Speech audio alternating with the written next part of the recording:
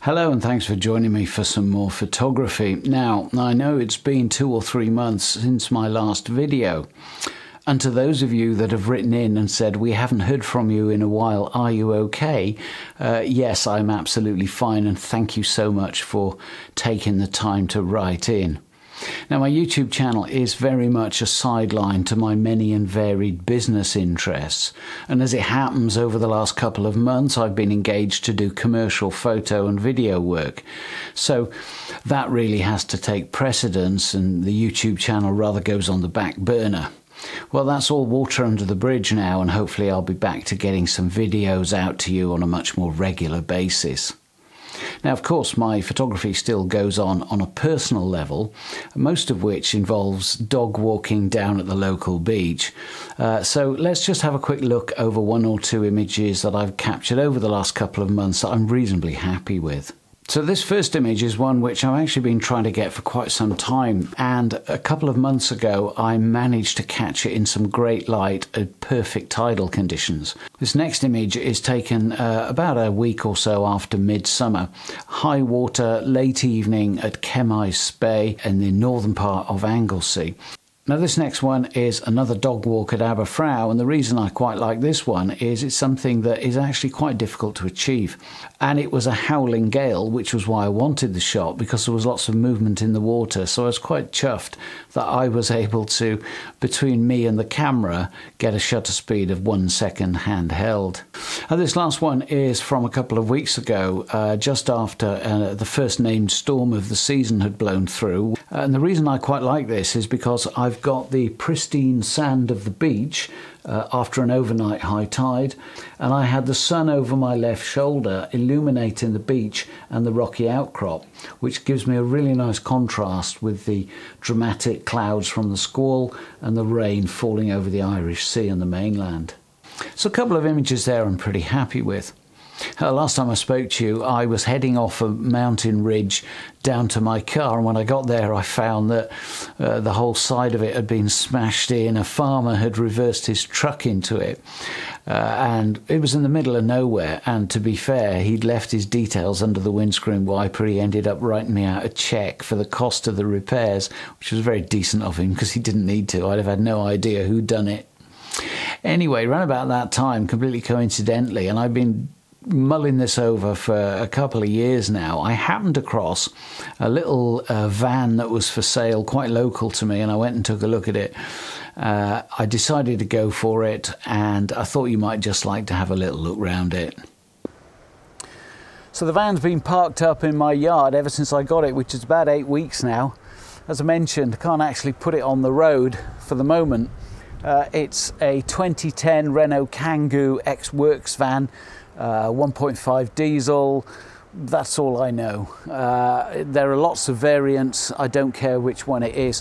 One thing worth noting though, it doesn't have a sliding side door, and that was something specifically that I didn't want because I knew I was going to use both sides of the van internally, and so I didn't need a sliding side door, and it's just one less door lock to worry about for security purposes and that sort of thing. So I'm just going to jump straight in the back and show you what it's about. What I have got here, this bracket underneath the door handle, is a bracket that I can attach a reversing camera to, so that's going to come in handy. The key thing with that is it's wireless. I didn't want to be faffing about running wires through the van. Cheap Chinese knockoff off of Amazon, but it's pretty good. Comes with a nice little screen so I can see what's going on at the back of the van from the driving seat, but then also I'm not going to attach the screen permanently, so you know, if I hear some noise outside the van in a dodgy Snowdonia lay-by, I can have a look and see what's going on. So standard barn doors, and these actually do extend right round, but I'm not going to today because I haven't got enough room in the yard and it's a bit breezy, so let's just jump in and show you round. One thing that some people have noted, and this is something I hadn't seen before, is that it's got this kind of sunroof thing that will open up and slide forward, so you're opening up this entire rear part of the van. That's going to be really useful. Pure luck. I mean, it wasn't that I was looking for that sort of thing. I think it's so that because you've got this crossbar here, you can carry longer loads because it's a short wheelbase, of course. I'm going to drop that back down and get inside because it's quite blustery today. But yeah, that's quite a handy thing. I haven't done any electrics on the van at all. Everything is just USB. So I've got a couple of these little USB lights. They'll just magnet onto anything. You can see that I've carpeted the van. So it's all insulated and carpeted. I haven't done any tongue and groove lining or any rubbish like that. And that's quite deliberate because why do you want to carry a load of wood around with you? You know, it's not a home from home. It's a metal tent on wheels that puts me in the right spot for more interesting photography, and that's all I wanted it for. However, if I take it for any extended trips, it was important that I can work in here because I do need a sort of laptop station, so to speak. So you'll see what I've done about that in a moment. Now, another thing that's worth noting about pointless weight, you'll see I've just left all the cabinets open, under the bed is all open, and that's because I thought, well, what's the point in putting cupboard doors on? They just get in the way, and they're extra weight that I don't need. Also, under the bed, you know, there was no point putting fancy drawers under the bed because I can just as easily lift it up. I've set it up so that I can lift the entire bed frame up and get under the legs. You'll see there I've got a flexible solar panel. Now, the eagle-eyed amongst you will note that it's not going to get me much juice under there. The thing is, I thought about sticking it on the roof of the van, and that's why I ordered a flexible one, because I wanted to be stealthy. But I just thought, well, actually, I don't need it to be permanently stuck on a van, and if I ever get rid of it, it's going to be much easier just to keep my own panel. I can just lean it up against the side of the van if I want to top up my power bank, but the power bank will top up from the cigar lighter when I'm driving. So my power requirements are very limited. As you saw, I haven't wired the van up at all. I haven't got a water pump or any rubbish like that. So I'll show you in a moment how I've got it set up. One big advantage that I have over a lot of people is I'm a total short ass. So it means I've got plenty of headroom. I'm not interested in some kind of high top van and being able to stand up and walk around. That's not the point of it. So I've got the bed going along the one side, so of course it doubles as somewhere to sit. I did try it across the van, so I'd have more room here in the front area, but actually I found that even though I could just about lie across the van, it was a bit tight, so I thought, no, I'll just put it all the way down the one side. So standard sort of thing. I've extended the shelf above the driver's area back to here so that I've got loads of room. I've carpeted it all out. I saw some videos where people were spending days on their carpeting so they wouldn't have any wrinkles at all. I don't care about wrinkles. The whole point of the carpet is to make it cozy and warm, to cover any bare metal so I don't get condensation issues, and that's it. It's got nothing to do with aesthetics. So let me show you. You can see there how little I care about wrinkles in my carpeting. So under the worktop I've got a cheap Chinese knockoff 12-volt fridge, which is plenty big enough for quite a few days. That'll do nicely. Plenty of room here in the front just behind the passenger seat to hang stuff up, keep my backpacks, and of course I'm keeping all my camping gear in here, so it's here if I need it. And then the only sort of nod to any kind of furniture building is this kind of drop-down table thing. So in front of me I've got my power bank. This is the EcoFlow River 2, which is 268 watt hours. It's got a built-in inverter so I can run my laptop, lots of USB, and a DC 12-volt out, which is really handy. So I can park my laptop on the desk here, and I've got plenty of scope for doing a bit of work, doing a bit of processing, and sitting and looking at the view and all that sort of thing. Water supply is this little 10-litre thing. Quite handy because of the shape of it, and what I've done is I've put fiddles along all of my shelving so these won't slide off, and then as you can see it's got a spigot at the end, and that allows me to easily fill up my pots and pans. Now, there's actually very little to think about as far as putting this van build together goes. So when I want to cook, I've got this area towards the back of the van which allows me to crack the roof bit open, and as I said, this will slide all the way forward, and you know, if I wanted a bit of privacy I can close the barn doors at the back, but I can still have the roof open. So in front of me I've got this cooking area, I drop the table, and I've got a kind of L-shaped kitchen. And one of the beefs about camper vans very often is that there isn't much countertop room. And I know from how I spread all my crap out inside tents that I need plenty of room to spread all my crap out, especially when I'm charging a load of batteries and doing some processing and making a cup of coffee at the same time. So I decided not to bother with a built-in sink. I mean, I just thought that would be a total waste of time. So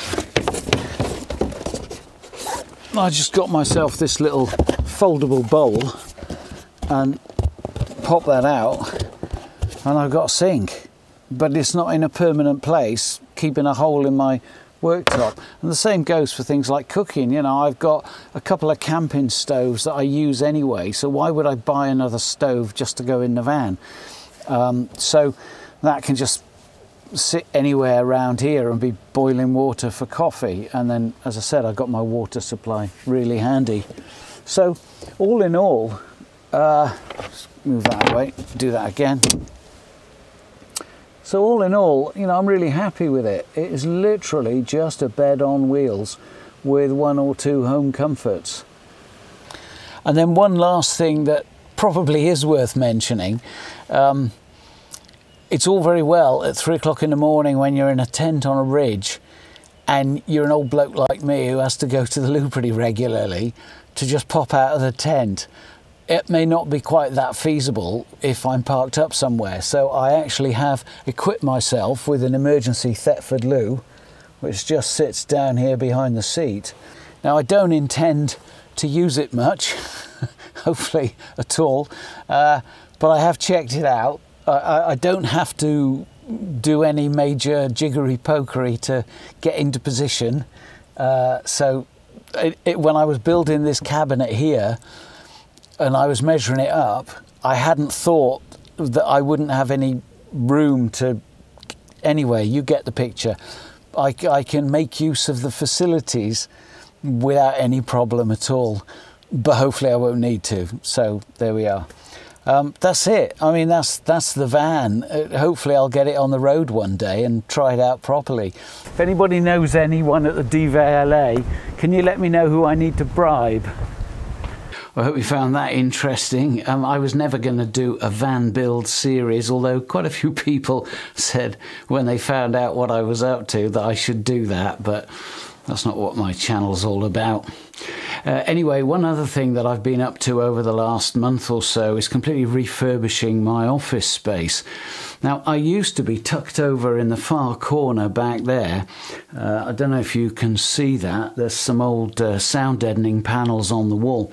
What happened was that I used to have a pretty poor microphone, and when I was working in here, it was really echoey, so I built a sound booth with a framework with material on it, and then I got a much better microphone. I was too damn lazy to get rid of the sound booth, and anyway, so I've relocated myself, so I'm now sat in front of my window, which means during the day when I'm working I've got a nice view instead of staring at the wall. What I've also been able to do as a result of that is set up all my video gear properly. Now, I always had a problem in the past with lighting. I was using little LED panels that caused all sorts of harsh reflections. Didn't like them at all. It was a nightmare. But I never had room to set my studio lights up. So these are the lights that I would use, as I mentioned earlier, doing some commercial work. But when I'm in the office, I've now got room to set them up and light myself properly, so I don't have harsh reflections bouncing off the pictures behind me. Talking of which, you can see I've got another picture up here. That's the one that always used to be up, but it always had light bouncing off it. So I'm much happier with this setup. I've also sorted myself out with a new video camera. So I'm talking to you on a Lumix G7, which I picked up off of MPB for just a shade over 200 quid. So for a 4K video camera, that's a snip. Now, this microphone that I've had for a while is the Rode NTG5, a decent shotgun mic, and it doubles up as my webcam microphone. So in the past, I had my Sony RX100 running into my laptop with separate audio, and that's how I used to do studio recording for YouTube. Whereas now I can run my microphone straight into that camera, and because the Rode has got two outputs, I don't have to do any rewiring when I want to do any recording. It's just going into two separate devices, so that's really handy. So I've got this G7 on a tripod the other side of the desk, so literally just switch it on and start talking. So that's really handy. And I've got my Lumix 9mm f1.7 on there, so hopefully quite a nice lens for this sort of thing. Another reason for wanting a proper setup like this is I am planning to do a whole series of video tutorials and courses, and I want to do more studio work for this channel, because whilst I still will very much be out and about with a camera, there's lots of other genres and things that I have interest in, and so I want to do things like processing techniques, very specific to how I process, not broad how to use Lightroom or anything like that. And inspirations, photographers and genres that I'm interested in. All of that sort of thing will feature on the channel. Maybe there's stuff that you're not interested in, so sorry about that. But you might find yourself dipping in and out of the channel a bit more, because it is going to be a bit more varied, because you know, there's only so many times you can go up and down a mountain and take pictures up a mountain. Much as I enjoy that, I just felt that it's time to freshen things up a little bit, and I've got lots of ideas, so we'll see how that pans out. So new office, new van. So the videos that are coming up, well, the first one that I'm going to be doing is a lens review. Venus Optics very kindly sent me this new Lauer 6mm f2 micro four thirds lens. Now, this is the widest rectilinear lens you can get for micro four thirds, so it's a 12mm full frame equivalent, which is pretty wide.